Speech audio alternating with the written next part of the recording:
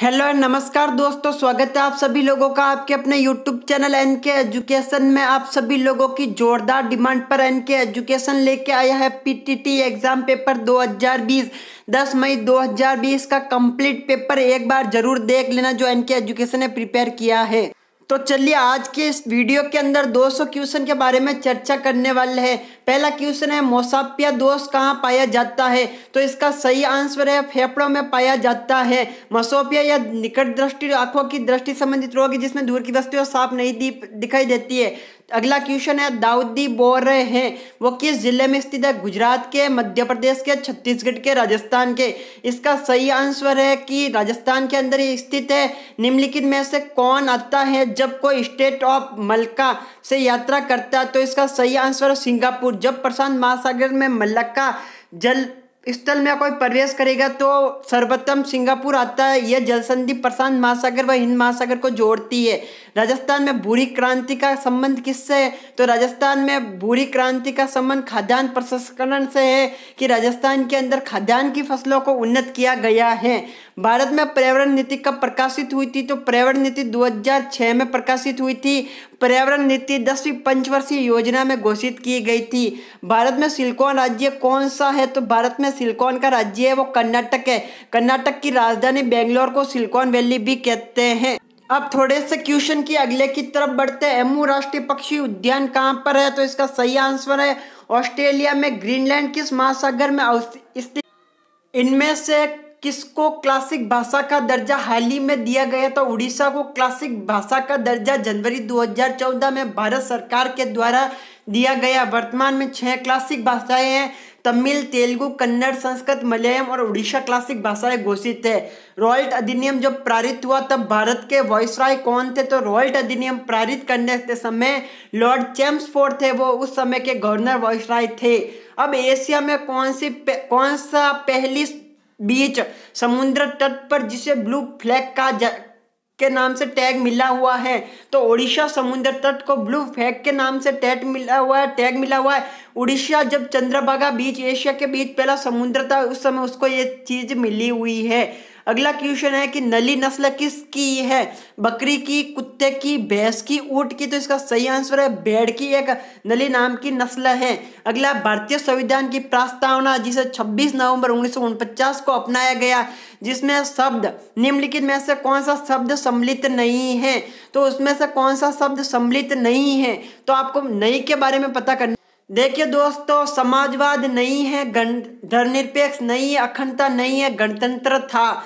तो आपको एक चीज ध्यान देनी, सॉरी अखंडता नहीं था, बाकी सारे के सारे नहीं थे।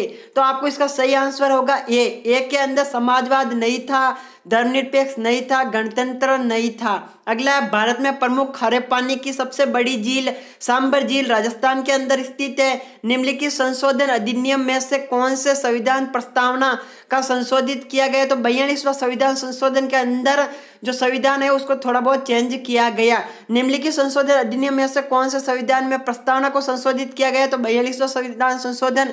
एवोल्यूशन सिद्धांत किसने दिया था, तो चार्ल्स डार्विन ने दिया था। लोकायुक्त की संस्था की स्थापित करने वाला भारत का प्रथम राज्य कौन सा है, तो महाराष्ट्र ऐसा राज्य है जिसने लोकायुक्त को प्रसारित। अगला क्वेश्चन है मिर्जा राजा की पदवी जहां शाह ने किसको दी थी, तो इसका सही आंसर है जयसिंह। इन नेताओं में से कौन अकेला व्यक्ति था जिन्होंने 3 गोलमेज सम्मेलन में भाग लिया था। गोलमेज सम्मेलन का जो भाग लिया था BR अम्बेडकर ने लिया था। भारत में प्रति व्यक्ति आय 2017-18 के दौरान 2011-12 की कीमतों पर है। एक व्यक्ति एक साल में 86.668 रुपये कमाता है। प्रशांत महासागर द्वारा किसे कहा गया है, प्रशांत महासागर का द्वार किसे कहा गया, तो इसका सही आंसर है पनामा नहर।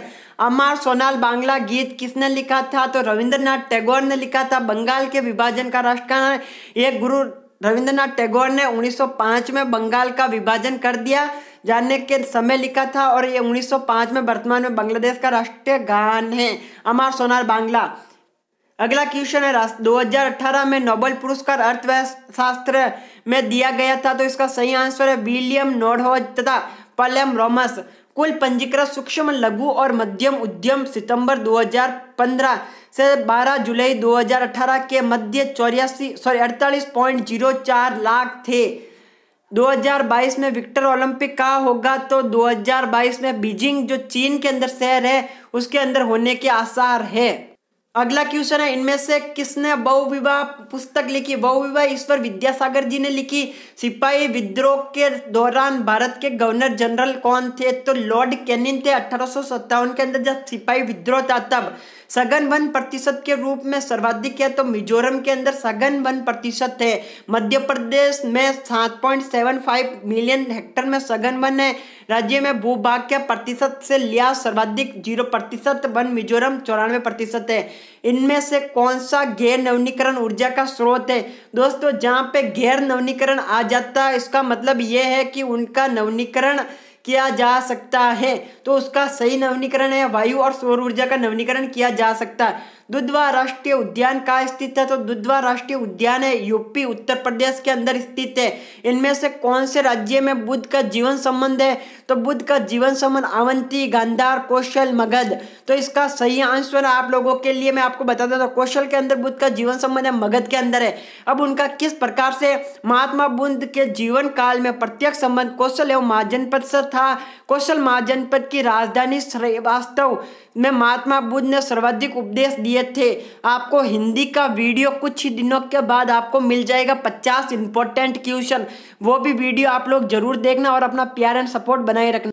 यदि आपके math, physics, chemistry, biology, mathematics, reasoning में किसी भी प्रकार के डाउट है तो आप जाए डाउटनेट के व्हाट्सएप नंबर 8400 पर जाकर क्वेश्चन की पिक्चर क्लिक करके इन व्हाट्सएप नंबर पर सेंड कर सकते हो। आपके क्वेश्चन का मात्र 10 सेकंड के अंदर आंसर दे दिया जाएगा। अधिक जानकारी के लिए लिंक मैं आपको नीचे डिस्क्रिप्शन में दे दूंगा, वहां से जाके आप अधिक जानकारी प्राप्त कर सकते हो। Thanks for watching full video. मिलते हैं नेक्स्ट वीडियो में।